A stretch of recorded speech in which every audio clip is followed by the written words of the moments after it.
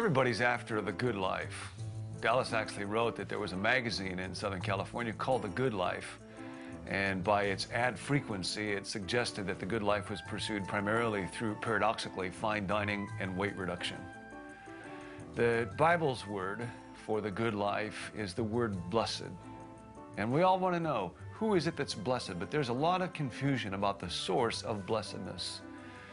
And the Bible tells us that blessing is available not just to people who make a certain amount of money, or who are attractive to a certain level, or who are successful and climb high on ladders, that the blessed life is now available to every human being. And it's available through God in this divine conspiracy. And Jesus, in the most influential talk ever given, the Sermon on the Mount, which Dallas is dealing with so much in the divine conspiracy, answers the great questions of human beings. What is it that's real? Who is it that's well off, that's blessed? Who's a good person, and how do you become a good person? And the entry into this blessedness, the way that people actually become good people, is through becoming students of, following the dispenser of blessing, which is Jesus. He is the great good friend and leader of Dallas and so many others. And we turn now to his teachings about the blessed life.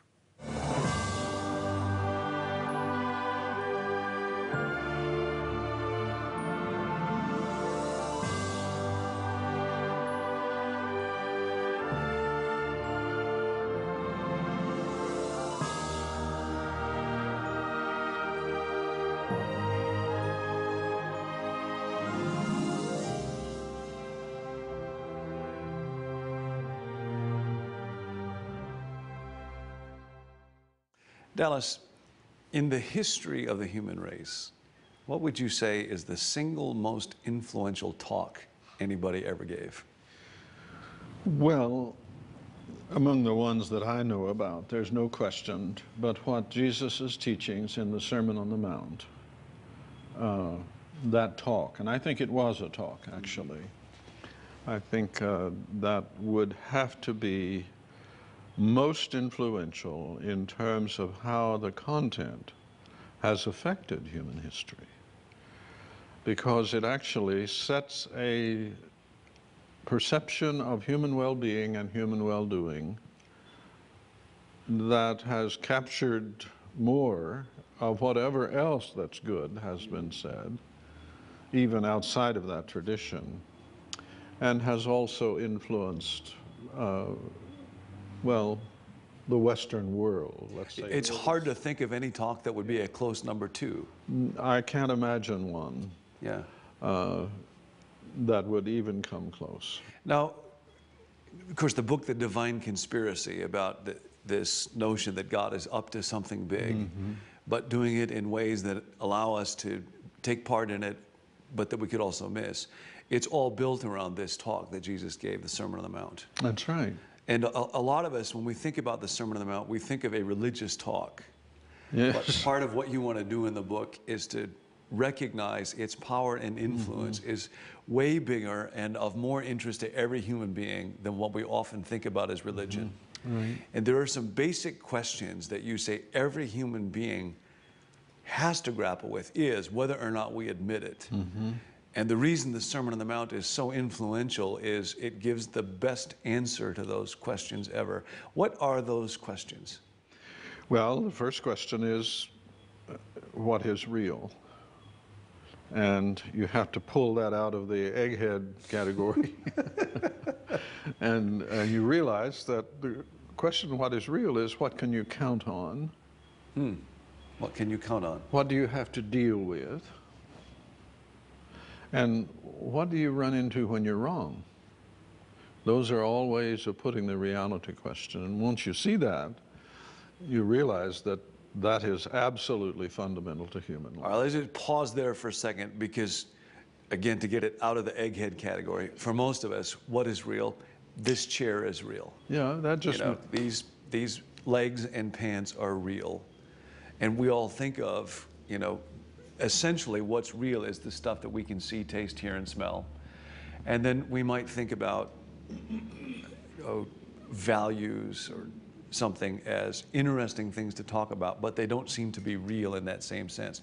What's at stake in that question of what's real? Well, what is at stake is how you guide your life. You won't guide your life in terms of chairs and sense-perceptible things. Yeah.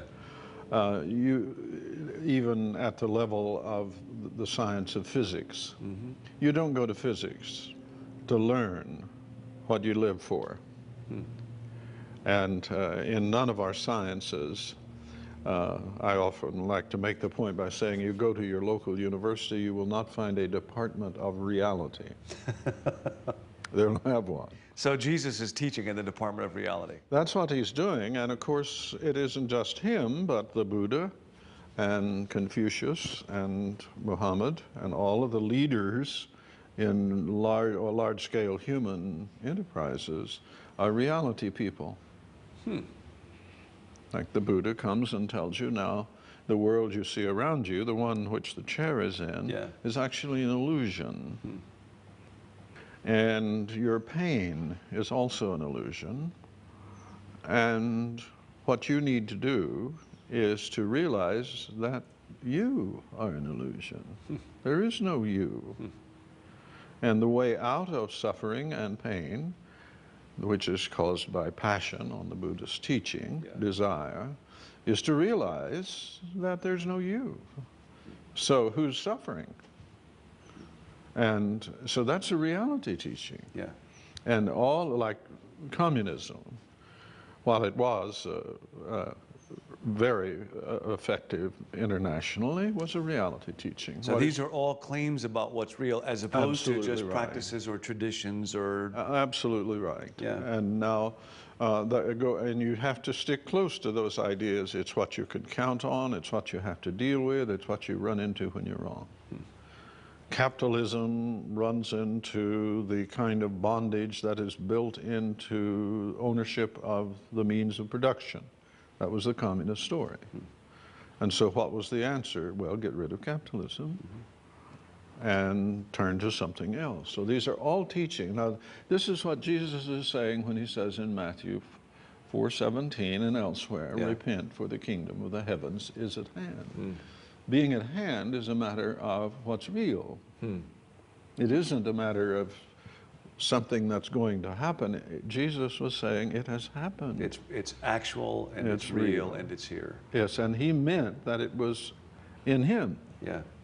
And that is what you see in the Gospels. Is so we all have to decide what we can count on, what's real. That's one question. And then what else for the basic questions? Who is well off? Who is well off? Or we would say in biblical terms, blessed. Who's blessed?